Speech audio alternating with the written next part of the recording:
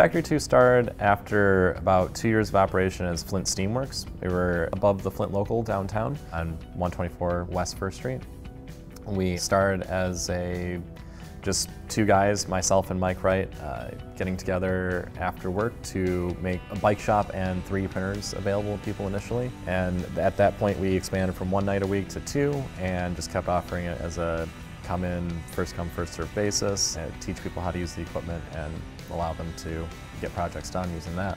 After about 2 years of that operation, we got another grant from the CS Mott Foundation to refinish this building and start our programming here, which was a huge expansion from about 1,000 square feet to 14,000 square feet here.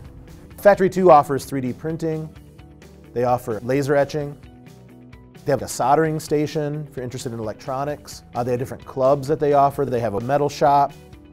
They have a dark room for screen printing, automated presses, a textile area where you can sew, make buttons, and then they have meeting space. They also have a computer lounge. Also at Factory 2, we have a number of pieces of woodworking equipment on a large and small scale. So we have things like bandsaws, wood lathes, shapers, joiners, planers. We've got a Bridgeport mill for metalworking and lathe as well. We've got drill presses, a CNC router that is a 4 foot by 8 foot cutting area, which gives you the ability to cut almost something the size of a pool table out from a single piece of wood. Again, we teach classes for all of this equipment on a regular basis to make sure that people can operate it safely without damaging themselves, other people, or their equipment in the process. And we get them to a functional level to be able to come in and use it on their own. And the way the system works is that whatever you're interested in, you have to sign up for a class. We teach that class. We have to make sure that you understand how everything works. Sometimes there'll be a second class required. But then once you get your classes under your belt and you prove that you're able to use that equipment, then you just pay your fee, whether that's a monthly fee, a day pass, or a yearly fee, and then you have access.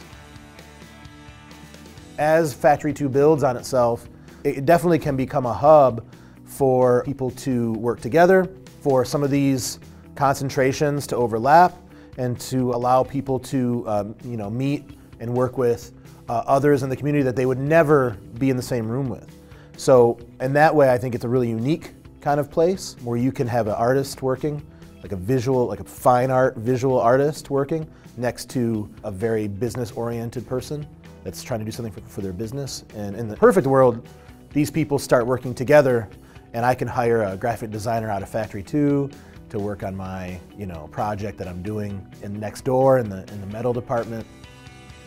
Factory 2 seems to be a place it's still a little bit unknown, and so I think that the more people learn about Factory 2, the more that it's going to thrive. I see that place as being jam-packed and having a waiting list to try to get into the classes that you want to take, and trying to wait in line to put your name in your space. And I really hope that that's what happens with that space, because I think it is a really unique place to be, a really high energy, highly creative place to be. And I'm really looking forward to seeing where it goes in the next few years.